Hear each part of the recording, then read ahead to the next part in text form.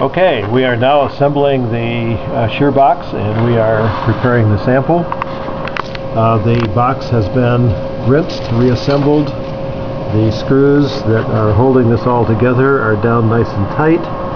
We are going to back off a little bit on the gliding screws and make sure that this is appropriately tight. And we're now ready to load the sand. Oh, that was quite a ways up there. Okay, now the purpose is to put the sand in here and loosely compact it so that we have roughly an inch of sample height, half below and half above the potential shear plane. And we will do this with this special loading instrument. The sand has been put in the shear box. Now we put the porous stone on top. And then the top of the piston, like so. Then we move this to the instrument. We drop the shear box into position, and we make sure that the right hand side of the shear box is up against the stop there, and then we tighten the back end.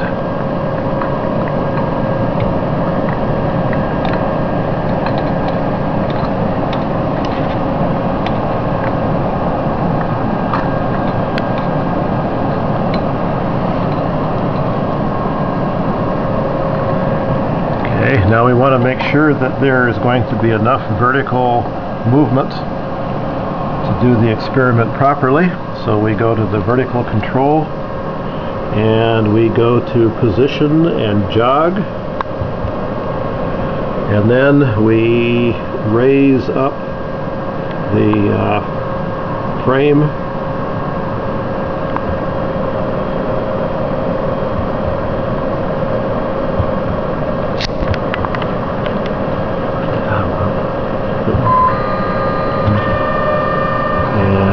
We keep pushing the arrow up. That keeps us going faster. And we want to raise this down to about 100K.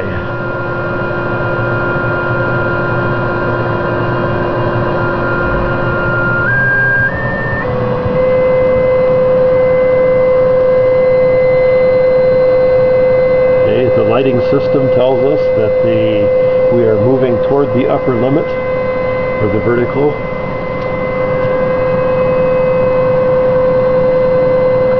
Reach 100K, we hit escape.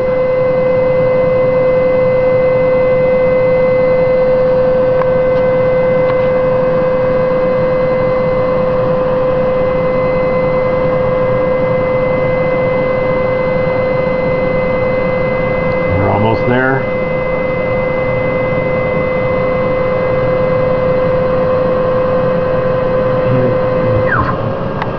Okay, close enough. Now we swing the upper arm in place. You have 20 seconds. Can you do it? Let's see here.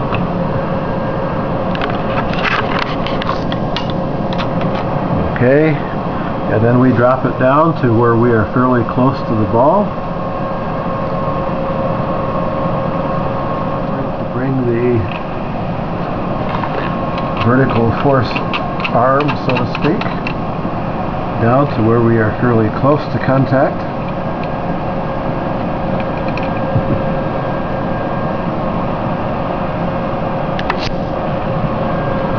Okay. Now the little displacement sensor, we need to get positioned properly. So we go to monitor, debug. And then we are going to try and match these two numbers right here as closely as possible. The value should be about 33, yeah. About 32, 33,000. That's correct. Okay. So I'm pretty close to that right now, actually. Or if I need to move it, then I can actually adjust this arm holding the displacement sensor up or down to the approximate position where I am at about 32,000. You got 15 seconds. Okay, and that is the best I can do in a quick piece of time. Center the shear box under the vertical load, and to do that there are several steps. We need to make sure that the bolt to the left of the sensor is tightened, and we need to back off significantly on the wing nuts that are over here on the end, so there's plenty of room to move. And then we go to the horizontal centering system by going to positions. Number 2, we're going to have to move to the left to do that. So we hit 1 and enter, and we wait and watch until the little ball is centered.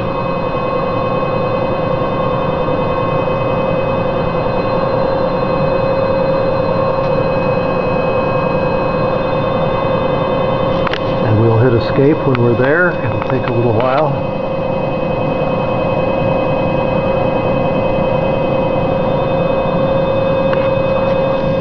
Okay, as soon as it's okay, we're there. Okay, the next step will be Escape, monitor, and we're going to go to monitor, debug, and we're going to check the position of the movement sensor, making sure that it is right around 30,000. Yeah, 32,000, excuse me. Okay. You don't want me to tighten. No. That's it.